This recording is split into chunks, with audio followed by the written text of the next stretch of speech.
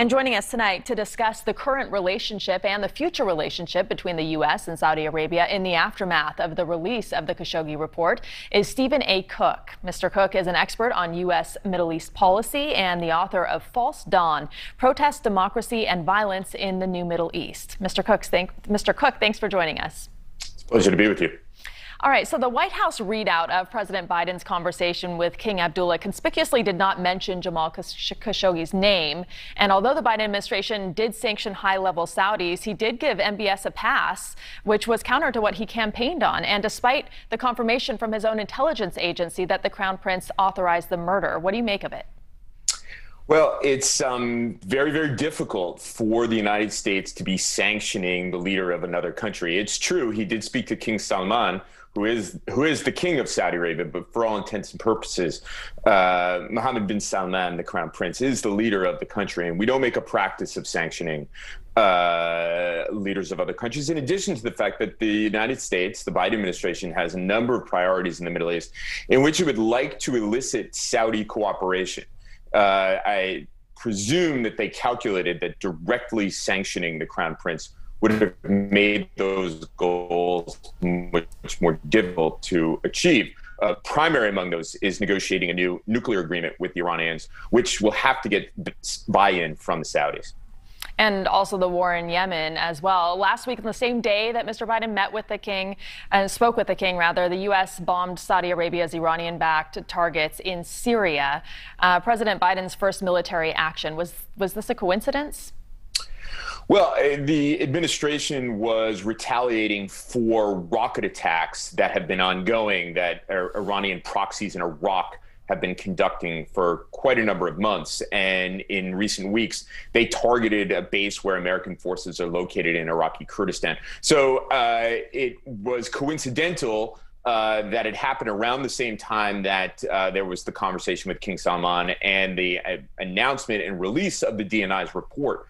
But this is something that the United States was going to routinely respond to if Iranian-backed militias continue to target Americans and their allies in and around the region. So we heard President Biden just a minute ago. He said there will be an announcement regarding Saudi Arabia tomorrow. Any guesses what that will be? Well, a number of weeks ago, the Biden administration put under review weapons sales to the Saudis. That's generally a routine thing when a new administration comes into power. They review everything the previous administration did. They put weapons sales on hold.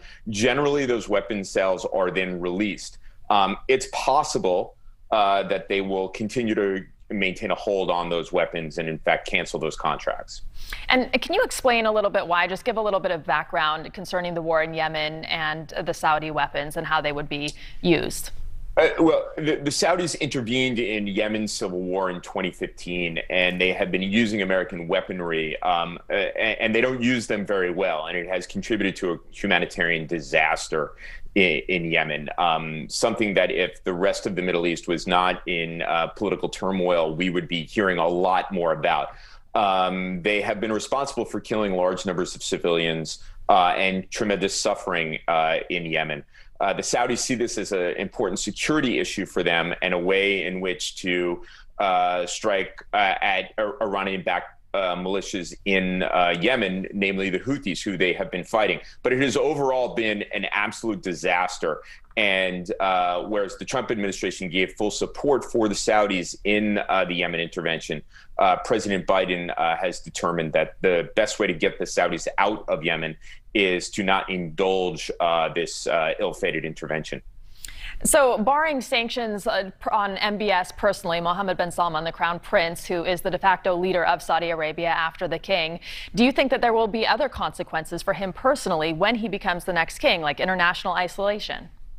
Well, he certainly is in trouble with Saudi Arabia's most important partner, the United States. I suspect that if King Salman passes from the scene relatively soon, it will be a difficult moment for Mohammed bin Salman should he become the king. Of course, the United States has a long history of accommodating itself to leadership changes and government changes in countries, especially friendly ones that it needs. But certainly the release of the DNI's report, which is explicit that the Crown Prince was directly involved in this gruesome murder of Jamal Khashoggi makes it at least difficult in the short run for Mohammed bin Salman internationally. I suspect, however, that in time, international business community, governments like the United States, other Western governments will find that it's necessary to move on, and will find a way to work with the Crown Prince. But that's, I think, somewhat down the road. I think for now, to use a hockey metaphor, Mohammed bin Salman is in the penalty box. All right, Stephen Cook, thank you very much for joining us tonight. My pleasure.